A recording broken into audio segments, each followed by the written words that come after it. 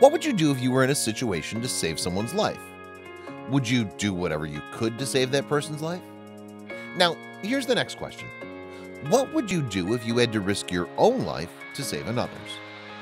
This man was presented with this exact situation, and what he did was something that few people would choose to do.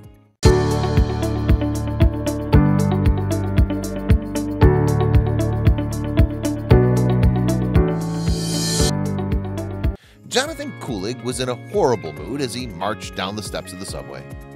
There really isn't anything worse than getting called into work on a Saturday night, and that's exactly where Jonathon was heading. Jonathon felt that he was just an unlucky person, but he would soon find out how wrong he was. Jonathon was about to leave the L train station at 3rd Avenue and 14th Street. The 29-year-old man had walked this route many times before on his way to work, so he knew exactly what he was doing. It was almost as if his brain was on autopilot.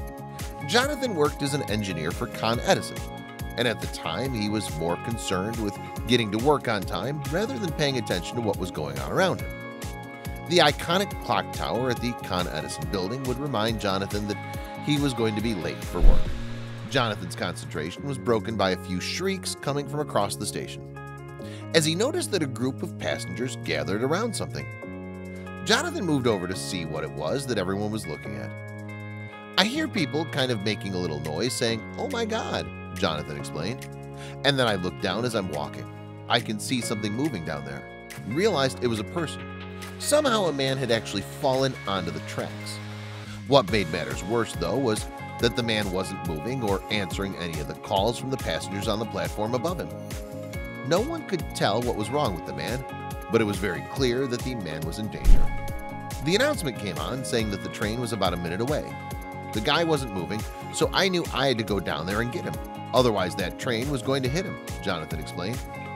Looking around, Jonathon didn't see any kind of way to let the subway conductor know what was going on so he could stop the train.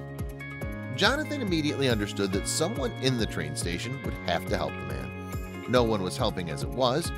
For some reason, people only wanted to stare in horror. Some even took out their cell phones to film the dangerous situation. Even though Jonathon was 2 tracks away from the man on the other side of the station, he immediately rushed to help the man on the tracks. Luckily, Jonathon had a good idea of how to get around the train tracks. Through his job with Con Edison, he was required to take a subway maintenance safety.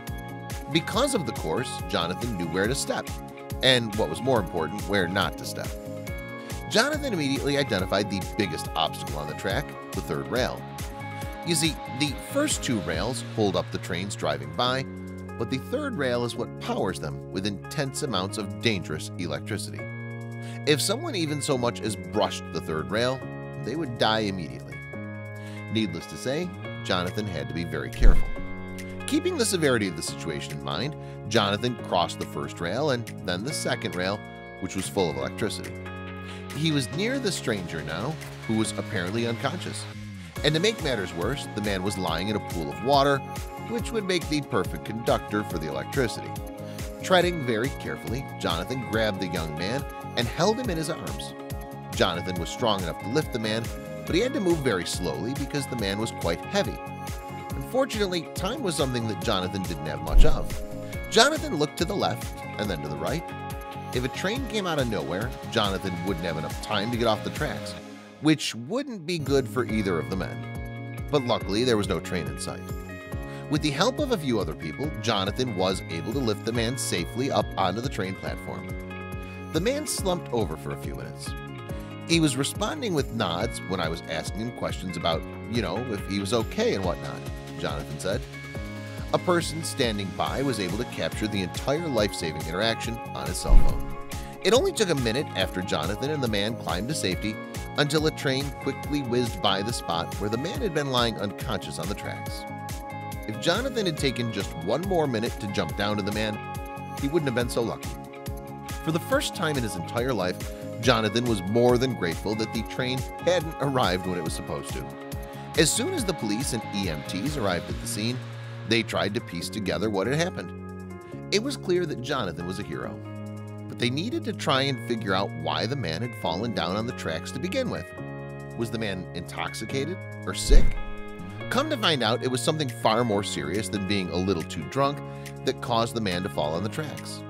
Apparently, the 23-year-old had suffered from a stroke while he was on the ledge of the platform, which caused him to lose balance and fall on the tracks below.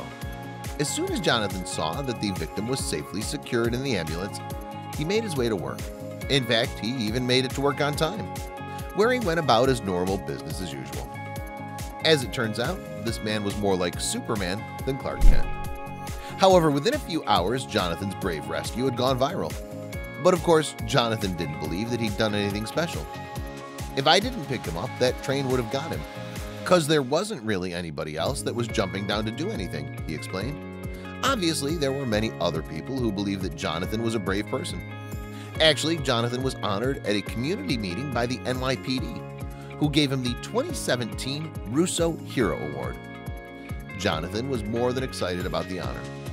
But he did get another opportunity that excited him a little bit more.